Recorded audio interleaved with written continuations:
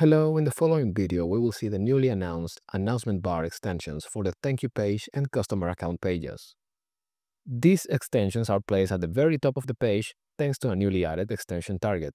And as indicated over here, with this feature you can create extensions that highlight a merchant's most important task on the page, such as surveys, reviews, and upsells, although nothing is stopping you from just using this to surface relevant information without any real call to action for the customer.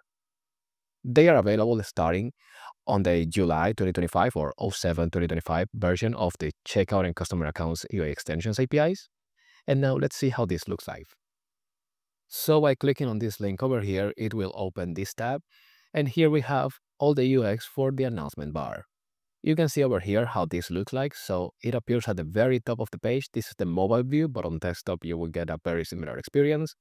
Collapse, it will look like this, and if you have more than 2 lines of content, then they will be automatically trimmed to look like this. And the expanded state is like this. So here Shopify has added this video demonstration.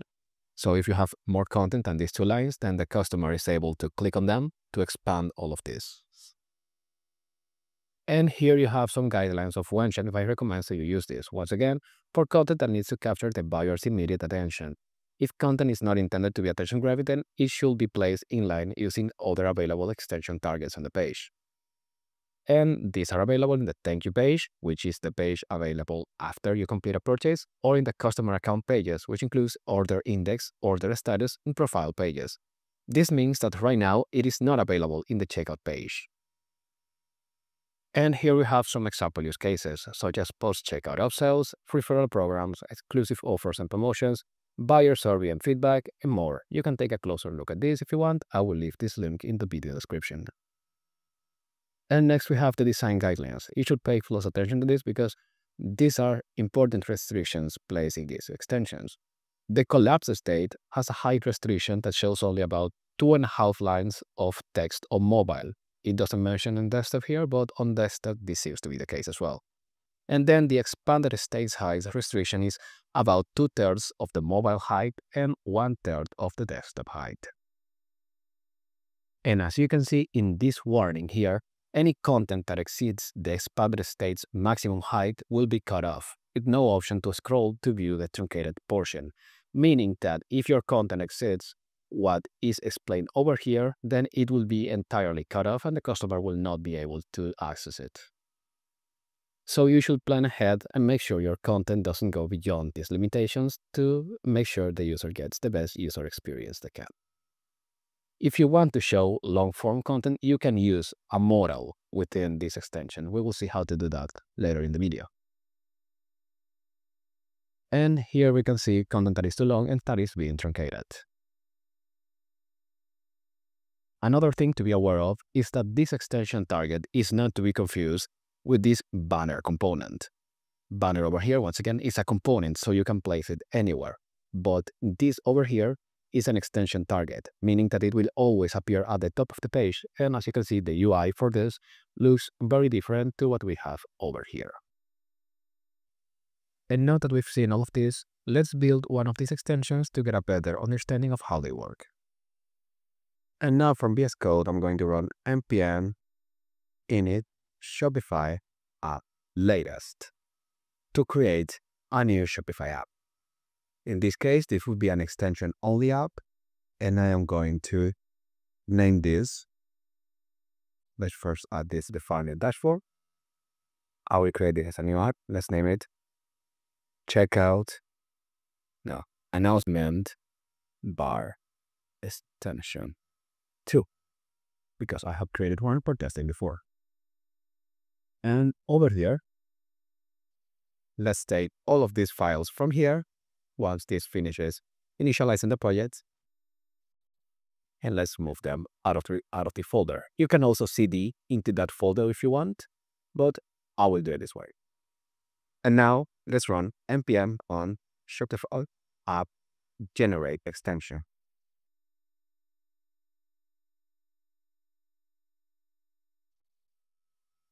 And it says that the next gem platform is coming soon, but for now, let's just stay in this one. And let's define checkout UI. And let's name this announcement bar function. I will select TypeScript with React, but you can select any of these options if you want. And let's wait for the extension to generate and install the dependencies.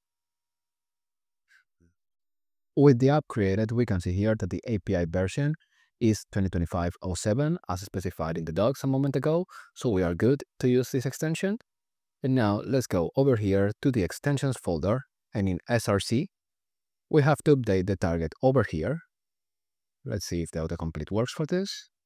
So purchase, thank you, and announcement render. So this is going to be the target for this extension to show over there. And we have to also update this in shopify.extension.toml. So let's save this. And now let's run this by running npm run dev. And then for selecting the store, I'm going to look for announcement bar extension, which is the store that I have created for this project. And now let's press P to preview this extension. Let's install the app first.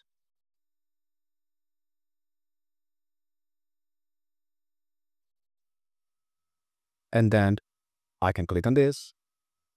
And it will take me to checkout. I need to complete this checkout. So let's do test email.com. Let's give it a test first name or last name. Let's do something like California University. For Shopify to autocomplete this right here. And then over here, let's do a test card.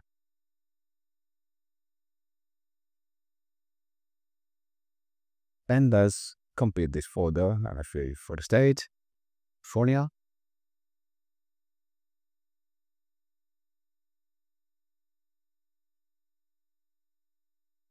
And perhaps I need to use a one then. And there we go. That's because there are the type of test credit cards for Shopify, and that was the other one. So right now we are not seeing anything in this announcement by extension. Let's try to understand why that is. We might be using some components that should not be used here. So actually, let's delete all this boilerplate code and let's just return a text that says hello world. Let's save. We're going to see there we are. Here we have our extension. It seems like the default boilerplate that you get when you create an extension has something that doesn't allow it to render over here, but now I was able to render it here and have a hello world. Let's start now by adding a block stack. And let's add this a couple of times so you can see how this gets changed. So if I add 4 lines over here, you're going to see that I only see 2 of them. And now if I click on this, it expands and I can see the 4 of them. But if I add a bunch of these, so let's say that I copy this over and over again, and to the last one, I add the word last, you're going to see that I'm not going to be able to see that last one, even if this is expanded because of the limitation we saw on anybody. Which, to refresh, is that on desktop, we can only take 1/3 of the height of the screen. So this is why this is getting treated.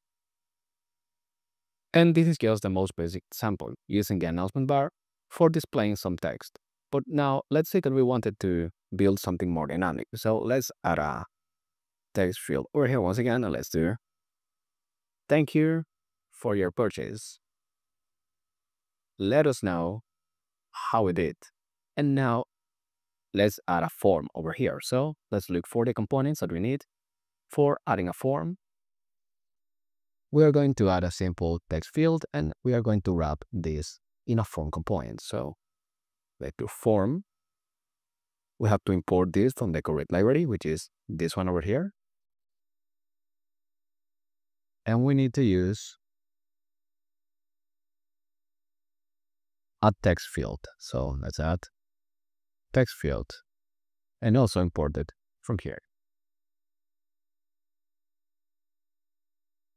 Let's see what properties are we missing. We need an onSubmit handler. So onSubmit, Let's just do an empty function for now. And for text field, we need a label. So let's do name. Let's add maybe a last name. Even though we already have this information at this point, but this is just an example. And let's see if we have a text area component. Doesn't look like we do, so we are going to need to use text field, and there is likely a property for the number of rows. We're going to see that. So for the text field, we have the multi-line property, which looks to be the one that we need. So multi-line, let's give it 6 lines, and let's give it a label of comments.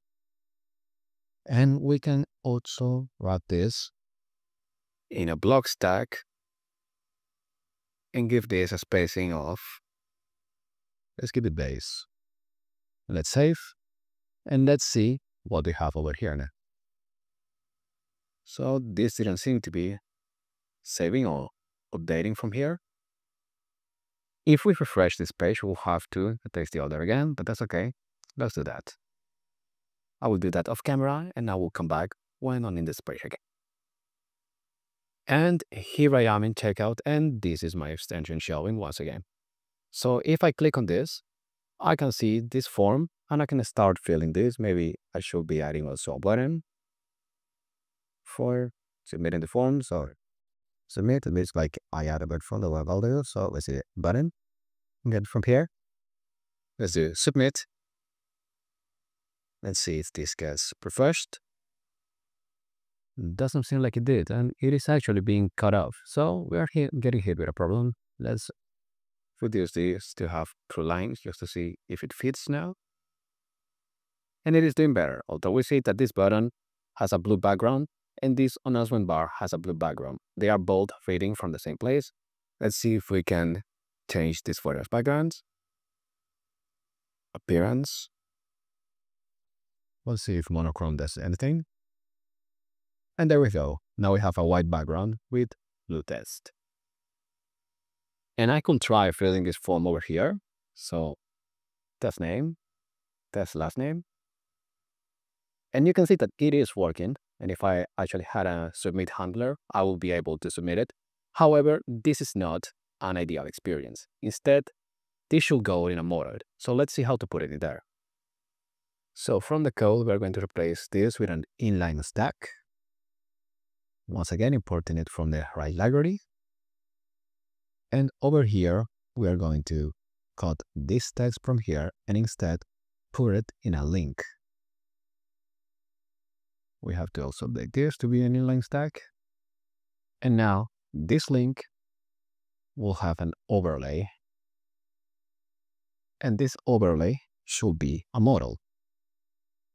Once again, make sure you are importing everything from this library over here. And inside this modal, we are going to drop the form. So I'm going to cut it from here and put it here. And now if I go here, looks like I will have to come to this page again because it didn't update. So let's do that. And here I have my updated extension. So you can see here that now I have thank you for your purchase. And I have this link over here. If I click on this, you're going to see that I get this modal with the form. And now the form is complete over here. I will probably need to add some padding to make this look a bit better. So let's see how I can do that. And the title, let's say something like, tell us about your experience.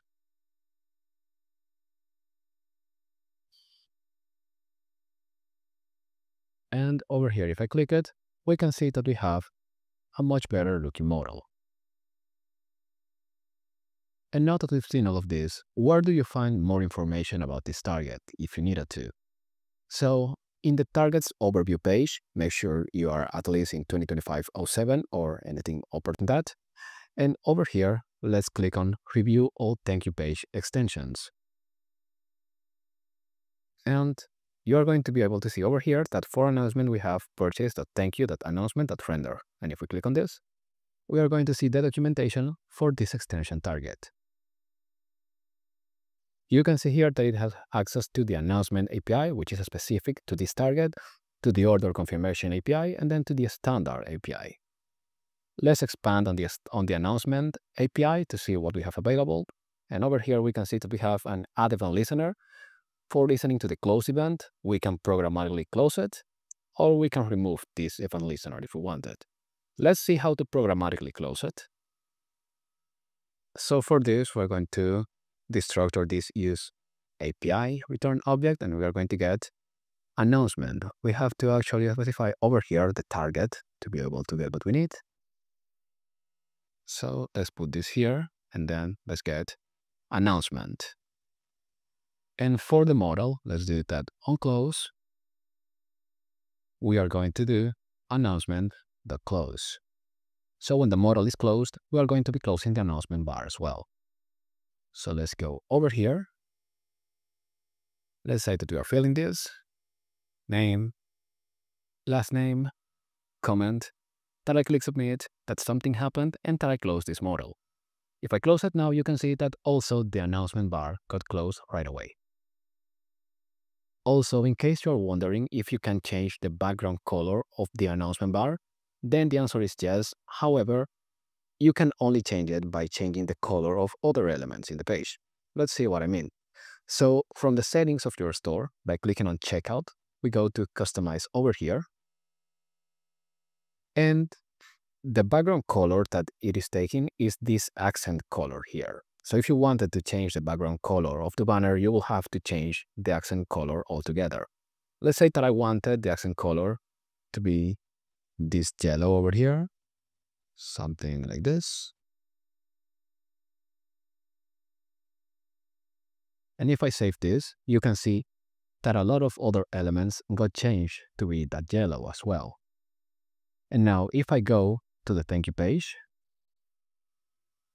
you can see that the announcement bar now has a yellow background and the text got updated to be black to have enough contrast with it. This is not ideal because sometimes you might want to independently update the background color of the announcement bar without changing the color of other elements in your checkout, but this is what we have for now. And finally, for the customer account pages, the idea is exactly the same. You will select a target from the ones available here. In this case, you will look for announcement, and you can see that there is one for the order index page, for the order status page, and over here for the profile page. You can see that it is roughly the same as what we saw, but with the appropriate wording. So in this case, customer account.profile.announcement.render. And by clicking on any of these, you're going to see the available APIs and an example of how to render this, which is very similar to what we have seen in this video. And I will leave this link in the video description as well, so you can take a look at that if you need to. And that's it for this video. So after getting here and seeing what these extensions have to offer, do you find this useful? Are they missing some feature you'd like to see added in the future? Let me know in the comments down below. And with that, if you found this video helpful, remember to like and subscribe for more Shopify related content, and I will see you all in the next one.